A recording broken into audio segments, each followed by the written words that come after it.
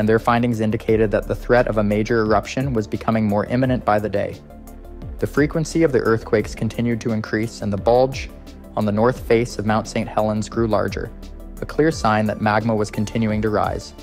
The pressure building inside the volcano was mounting, and every small tremor felt like a reminder that the eruption could come at any moment. During this time, the US government and local authorities took steps to try to mitigate the threat. They declared a state of emergency, and on May 14th, the exclusion zone around Mount St Helens was expanded, forcing thousands of residents to evacuate. The National Guard was mobilized to assist with evacuation efforts, and the Army Corps of Engineers worked tirelessly to prevent flooding from the nearby rivers. With all this preparation, everyone was holding their breath, waiting for the inevitable. Little did they know that the events of May 18th would change everything, forever.